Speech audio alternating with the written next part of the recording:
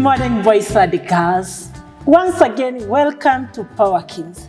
Here is Teacher McKenna and Teacher Sam. Yes. Very ready to represent Bible lesson, Bible story to learn all of us. Our dear parents, we love you.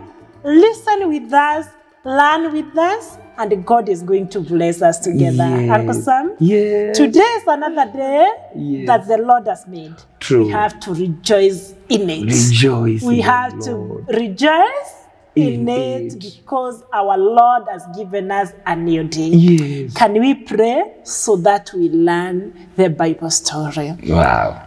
We close our eyes. We bow our hands for the word of prayer. Heavenly Father, thank you for loving us, boys and girls, and our parents as teachers, and giving us another opportunity to be in your presence. Always we are ready to hear your word, teachers, Father, because by ourselves we are not able. But when you allow your Spirit to teach us, we are going to learn from you. We are going to grow in your ways all days long. Yeah. This is the prayer of faith in Jesus' name. Amen. Amen. Amen. Can you say amen together, boys and girls?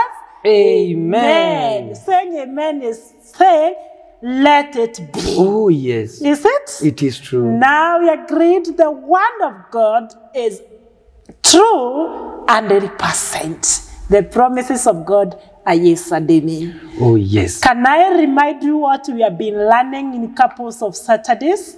We have been learning God is our victor.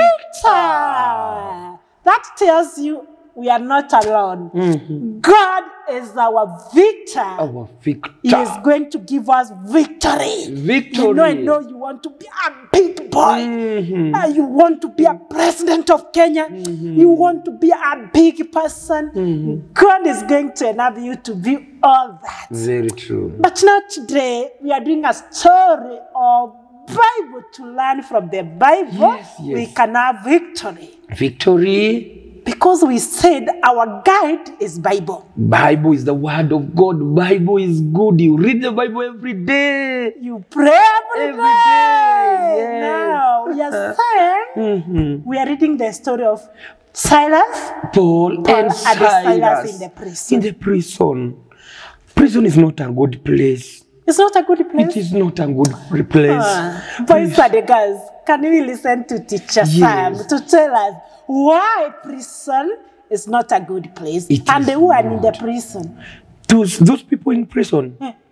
In prison, they are thieves in the prison. Killers, they are put there. Those boys and girls who fight, sometimes they are put there. Uncle Sam, boys and girls, they are arrested. Yes. Even small children. Yes. They go to prison. They can go to prison. So prison is not a good place. I'm shocked. Yes. Even boys and girls. Yes. They are prison arrested for children. Oh. Yes. I didn't know. They are kept there. And in the prison, you are put chains. You remain there. Are they beaten? They are. They are. Okay. So, boys and girls, praise the Lord.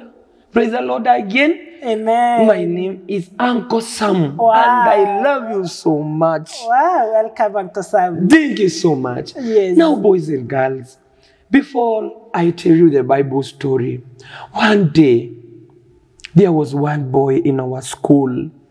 The name of the boy was Kamau. And Kamau was a good boy. Kamau was so loving. Teachers and their parents and pupils loved him. But one day, there was another naughty boy in our class. That boy sometimes could steal other children's pencil.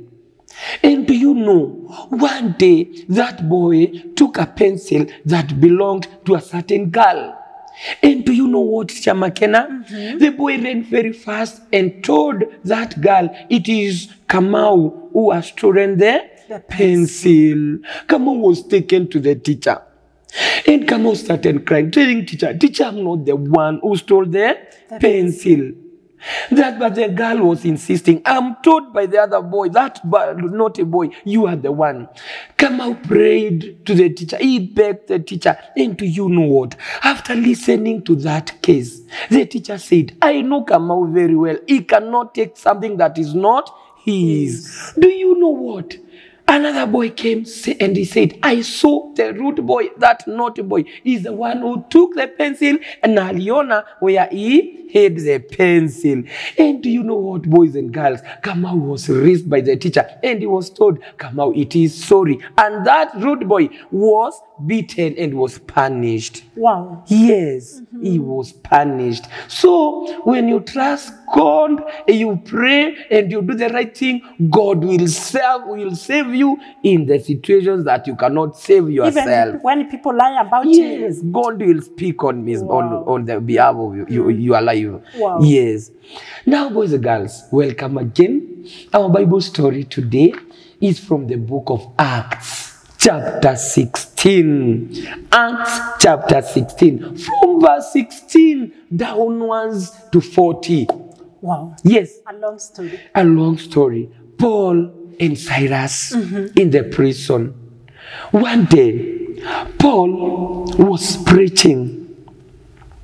And the Bible says there was a girl who had a bad spirit.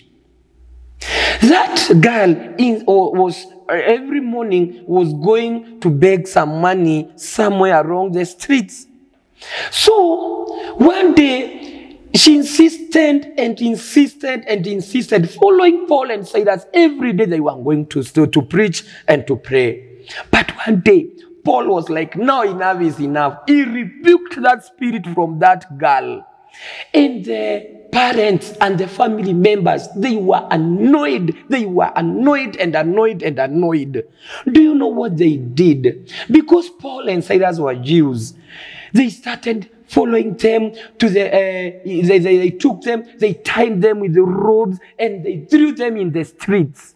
They were beaten, they were mocked, they were done everything. Until now, they were taken to the king of that town.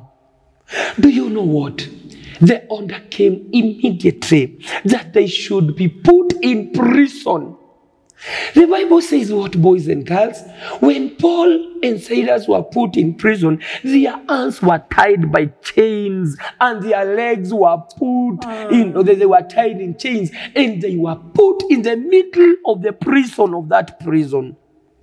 The Bible says around midnight that day, Paul and Silas started praying and singing.